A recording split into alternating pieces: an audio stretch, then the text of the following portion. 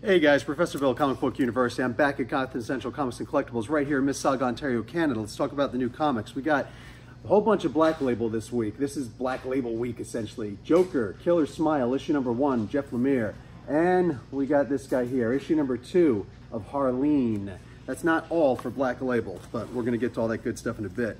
We got some of those DC 100-page spectaculars. One is with Aquaman. One was with a bunch of ghost characters. I don't know who any of these guys are. I'm joking. Anyway, so we got those available. Walmart is not exclusive any longer, at least not here in Canada land. So we got some more Black Label with Hill House, Basket Full of Heads, Joe Hill. We have got Bloodshot, issue number 2, and Roku, issue number 1. You know when these reviews will come out? Yesterday. They sent me the stuff early and said I can review it early. So bang, those reviews are already out. We have got Conan the Barbarian, issue number 10. This is going to finish up, apparently, this red crimson witch thing. It can't be over fast enough for me. Issue number 5. Oh, this is a variant cover, sorry.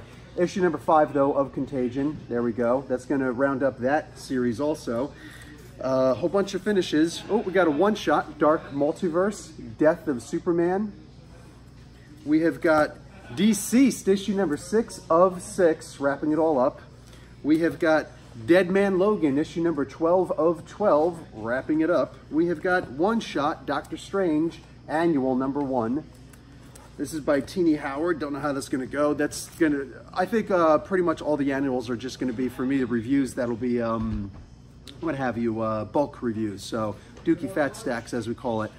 Midnight Tonight, we've got one more Teeny Howard book, but it's Excalibur, so we'll do that review together at midnight live. Be there for it.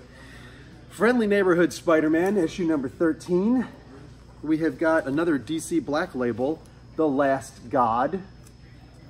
We have got Marvel Zombies Resurrection. I don't know if this is a one-shot, I don't know if it's an ongoing, but I think we've had enough of these. Let's say annual number 2 for Nightwing. We've got Red Goblin, one shot, and what's this one called? Red Death. So a bunch of old stories, well, you know, that have never been told. I don't know how that goes. Savage Avengers Annual, number 1. We've got Pornhub review, Safe Sex, issue number 2. We've got issue 5 of 5 of Silver Surfer Black, rounding up that series. Issue number 12 of Superior Spider-Man. I think this one is ending now also, which is much to my chagrin, but it's there. Issue number 19 of Venom, an Absolute Carnage tie-in. Another annual, Orlando's on this one, Wonder Woman annual. This is annual number 3. And now we've got the Dollar Comics. The first one is actually called the Dollar Comic. Superman, Death of Superman, perfect timing for it, right? Since the Dark Universe book came out.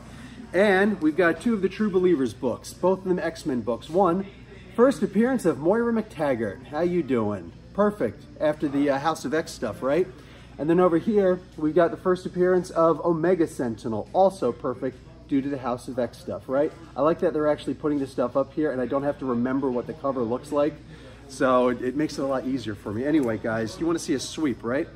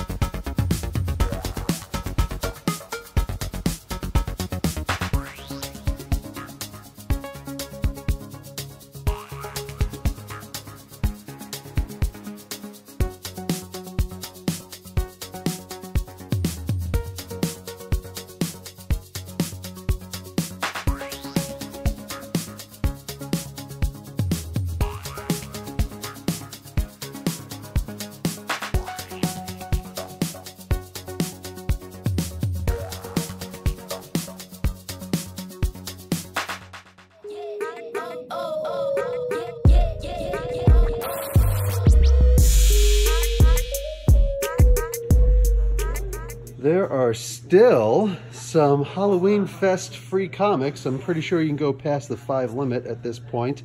And if you act quick, you might get some of these Timmies left over, the Tim bits. So, yeah, I apologize for not getting this last week. It completely slipped my mind, and yeah, happens. So anyway, bunch of good stuff still here for your perusal. All right, guys, I see right away where all the Star Wars fans are going. That's right, we've got them here. This is apparently a big deal. So come and get your Mandalorian and all of your other ones that you're looking for. Literally, this is 3 fat stacks of those Star Wars characters, this particular label. So yeah, you're golden. Also, there's a couple of these My Hero Academia characters. Have at it, Hoss. Get your thing on. I don't know if Saitama is there, but anyway, look at this. Star Trek Hero Clicks. I have never seen these before, and I'm not upset to see them now. That's awesome. Bunch more of this good stuff here. We got these guys more. We've always got some Dragon Ball Z stuff. Like it's a never-ending saga. They're always throwing some more stuff at us. We got Crocodile. I don't know what he's from. I guess it's One Piece or something like that. It looks like a One Piece type character.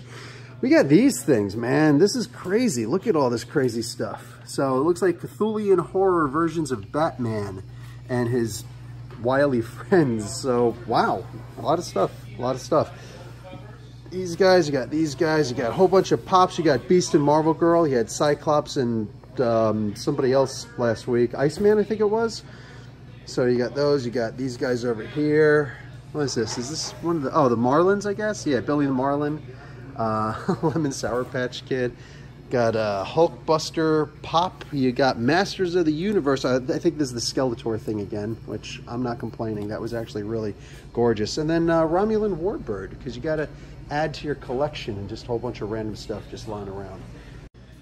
All right, and that's going to be it, guys, for this week in Gotham Central Comics and Collectibles right here in Mississauga, Ontario, Canada. And, you know, I'm just saying, reminder, that stuff that you can't find anywhere, it's here. It's here. All right, guys, that's it for me. Professor Bill, Comic Book University. Class dismissed.